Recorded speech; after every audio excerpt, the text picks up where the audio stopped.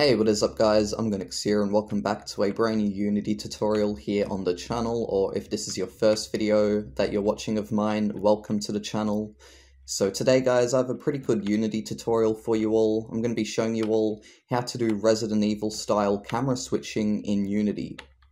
So if you've played the old Resident Evil games before, like the first one especially, you would know how the cameras work in that game. So here you have your character, for example, and as they walk around in a certain area, once they go into a new area, the camera will switch.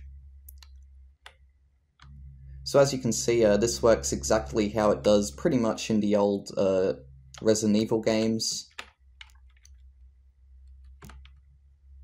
So if you're someone who's making like a game inspired from Resident Evil, like the old Resident Evil games, or you're someone who just wants to have a camera style similar to the old Resident Evil games, well, this video is for you. And so how about now we finally get into how to do this. Now, it's actually not that difficult. It is pretty easy in my opinion.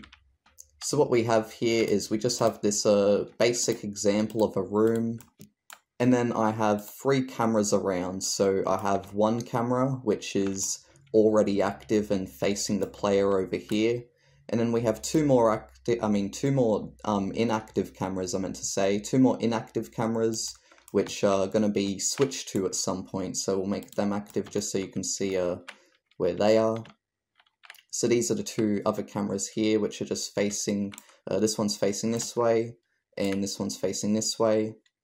So how do we get our camera that's over here to switch to these cameras when our player goes into these areas? Well, that's easy. So what we've got here is we've got some triggers. We've got 4 triggers. First, I'll just show the first 2 that are at this door. So here we have our first 2 triggers. Now, when the player goes into this room, right? First, they're going to hit this trigger. Now, this trigger is to make this camera active over here, and then deactivate the one that's over here, the one that's for this room.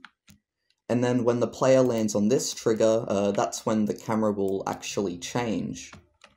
So this camera will turn off and the other one that's over here will turn on.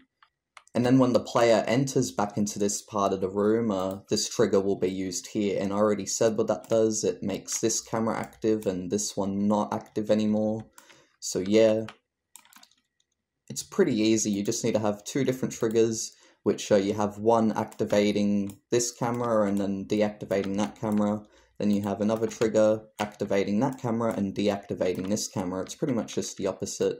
And then the same goes with here as well. It's pretty much just the same. You have these triggers here and, you know, you just, yeah. So what I'm going to do is I'm going to show you guys the script for this. It is a pretty simple script. Here it is, in fact. So we've just got the basic Unity stuff here, then we've got public GameObject, camold and camnew. So what this means is our old camera and our new camera. And then when our player enters the trigger, what will happen is the old camera, which is the camera which is already active and facing you, basically that will turn off. And then this, the new camera, which is in the other room and not active yet, will turn on. So yeah, that's pretty much just the script there. It's literally only 15 lines long. So it is pretty simple. And then once you drag that script down and you drag the cameras where they need to be, then you can do this. Which actually I will show you guys how to do that just in case you don't know how to. So to add a script to an object, all you need to do is like drag it over to the object in the hierarchy, or if you've already got the object selected, just drag it over here in the right section here. And then what you want to do is you want to find the script on your object, and then you want to add the cameras onto there that you know of that, yeah, you're going to use. Alright, so if this helped you out guys, be sure to like, comment and subscribe for more. And also if you're using this for any game of yours in particular, be sure to tell me about it down in the comments below as well. Why do you want to do this sort of camera switching? I'd really love to hear. So with that being said, I think this is pretty much the end of the video since I've got everything that I need to say across. Again, if this tutorial helped you out, be sure to like, comment and subscribe for more other tutorials sort of like this. And I'll see you all next time. Bye bye.